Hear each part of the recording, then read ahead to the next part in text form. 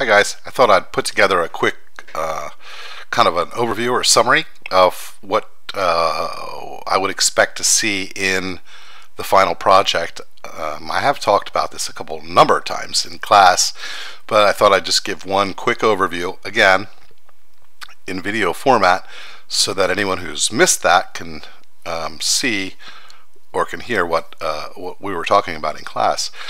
Essentially, you're just making up your own Alice world, and you're going to attempt to just show me what all you have learned in Alice only, no HTML or CSS, over the last several months. I would focus really, or attempt to make as much use as possible of control structures. They are a very important feature in programming languages, and that is effectively what we're trying to do. We're trying to learn to study here, or we're studying how to program. You may not realize that's what you're doing, but that is in effect what's happening. And those control structures are important in all programming languages, so they are something that are very important to try and show in your project as best you can. Now, I don't want to create a list per se of particular things that I want to see in the final project, because, well, for example, in the midterm we had to create HTML, and I specifically asked for a table, right, in the HTML. So a table may or may not have been appropriate for your design of your website that you were going to submit.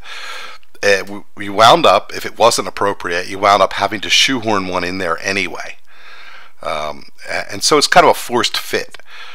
Not every single HTML element is necessary in every single web page that you develop, right? And likewise, when you build a piece of software using programming and using constructs that are available in the programming language, that you wouldn't necessarily use every single possible construct available, right? It kind of depends on what your design's going to be and what it is you're trying to achieve as to what you're going to use in that program.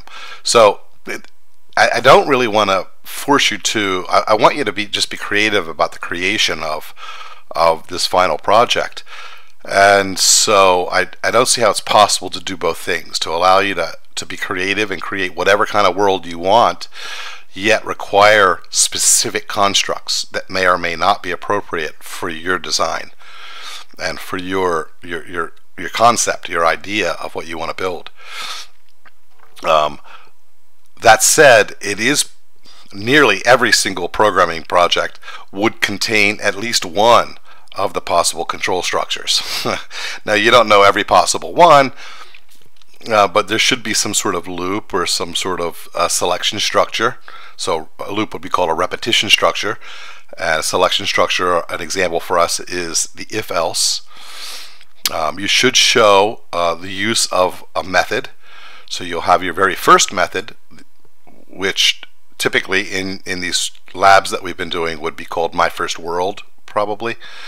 It's the very first one that you're typically writing code in, and then you would have created another one, another method, and you would call that new method from My First World. All right, so methods can call methods. So My First World is just a method like any other, and every additional method can call any of the other elements. And so I know in one of the labs you passed a parameter, so that's an important construct.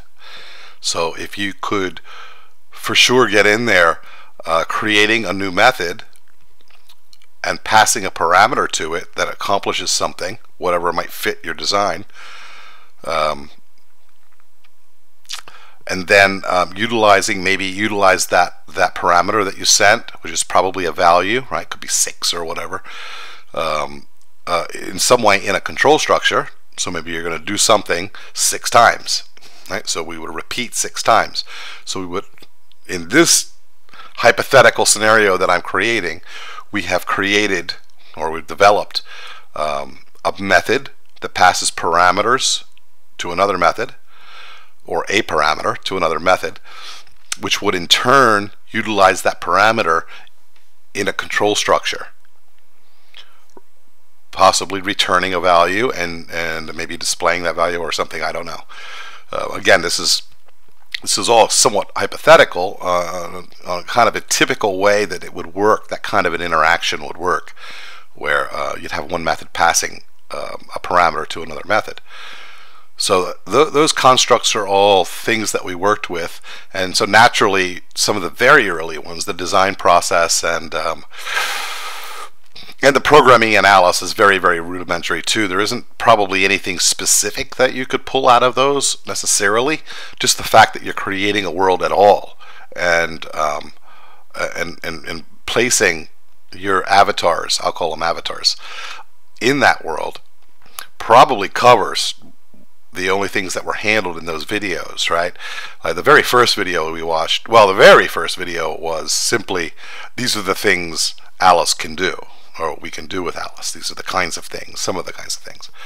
And the next one really was just simply how do you even get started, and what is this interface all about, all of these parts of this interface, right?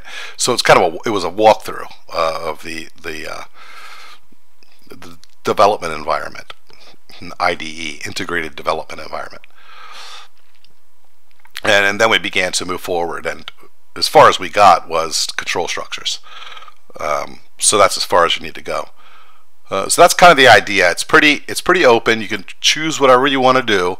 Just try to include methods, parameters, control structures. I would say would be the most important thing, and just make up anything that you want that does that. Try to have some fun with it, so it can, maybe I can get a chuckle when I watch it. That would be a good idea. All right, hopefully that's helpful for you guys. Any further questions, you can catch me in class. All right, bye.